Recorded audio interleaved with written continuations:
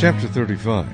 Now Josiah kept a Passover to the Lord in Jerusalem, and they slaughtered the Passover lambs on the 14th day of the first month. And he set the priests in their duties, and encouraged them for the service of the house of the Lord. Then he said to the Levites, who taught all Israel, who were holy to the Lord, Put the holy ark in the house which Solomon the son of David, king of Israel, built. It shall no longer be a burden on your shoulders. Now serve the Lord your God and his people Israel.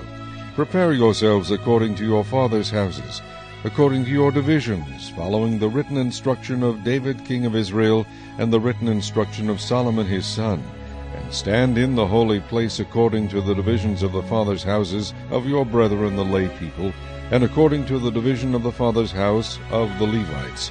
So slaughter the Passover offerings, consecrate yourselves, and prepare them for your brethren, that they may do according to the word of the Lord by the hand of Moses. Then Josiah gave the lay people lambs and young goats from the flock, all for Passover offerings for all who were present, to the number of 30,000, as well as 3,000 cattle. These were from the king's possessions.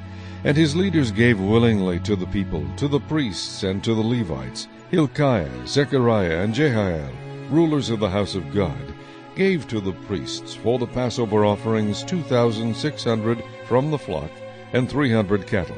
Also Conaniah, his brothers Shemaiah and Nethanel, and Hashabiah and Jael, and Jozabad, chief of the Levites, gave to the Levites for Passover offerings 5,000 from the flock, and 500 cattle.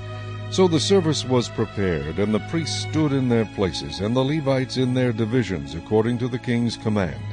And they slaughtered the Passover offerings. And the priests sprinkled the blood with their hands, while the Levites skinned the animals. Then they removed the burnt offerings, that they might give them to the divisions of the fathers' houses of the lay people, to offer to the Lord, as it is written in the book of Moses. And so they did with the cattle. Also they roasted the Passover offerings with fire according to the ordinance. But the other holy offerings they boiled in pots, in cauldrons, and in pans, and divided them quickly among all the lay people. Then afterward they prepared portions for themselves and for the priests, because the priests, the sons of Aaron, were busy in offering burnt offerings and fat until night. Therefore the Levites prepared portions for themselves and for the priests, the sons of Aaron. And the singers, the sons of Asaph, were in their places according to the command of David, Asaph, Heman, and Jeduthun, the king's seer. Also the gatekeepers were at each gate. They did not have to leave their position, because their brethren the Levites prepared portions for them. So all the service of the Lord was prepared the same day, to keep the Passover, and to offer burnt offerings on the altar of the Lord, according to the command of King Josiah. And the children of Israel who were present kept the Passover at that time, and the feast of unleavened bread for 7 days. There had been no Passover kept in Israel like that since the days of Samuel the prophet. And none of the kings of Israel had kept such a Passover as Josiah kept, with the priests and the Levites, all Judah and Israel, who were present, and the inhabitants of Jerusalem. In the 18th year of the reign of Josiah this Passover was kept. After all this, when Josiah had prepared the temple, Necho king of Egypt came up to fight against Carchemish by the Euphrates, and Josiah went out against him. But he sent messengers to him, saying, What have I to do with you, king of Judah? I have not come against you this day, but against the house with which I have war, for God commanded me to make haste. Refrain from meddling with God, who is with me, lest he destroy you.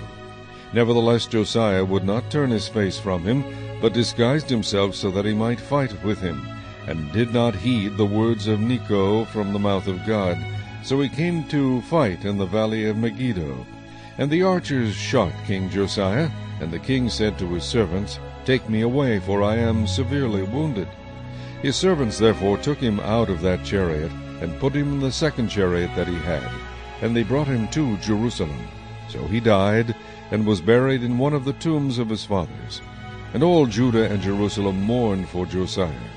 Jeremiah also lamented for Josiah, and to this day all the singing men and the singing women speak of Josiah in their lamentations.